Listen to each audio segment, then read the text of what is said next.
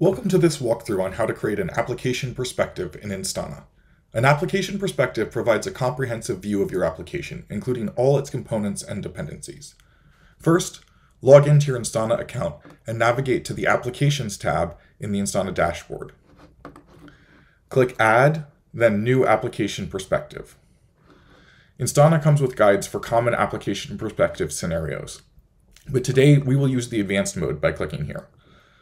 We'll enter a name for our application perspective, and then select the components we want to include. You can filter components by a number of built-in application and infrastructure tags. For example, you can filter by a specific application technology or by services running on a specific host or zone.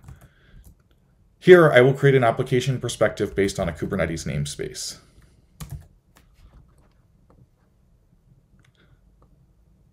By default, Instana will show services that match your filters as well as immediate downstream services. You can also choose to show all or no downstream services. Next, you'll choose which calls to show on the default dashboard.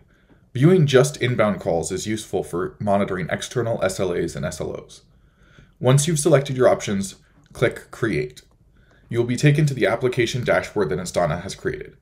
Please be patient, as this dashboard can take a few minutes to populate with data as Instana processes your custom filters.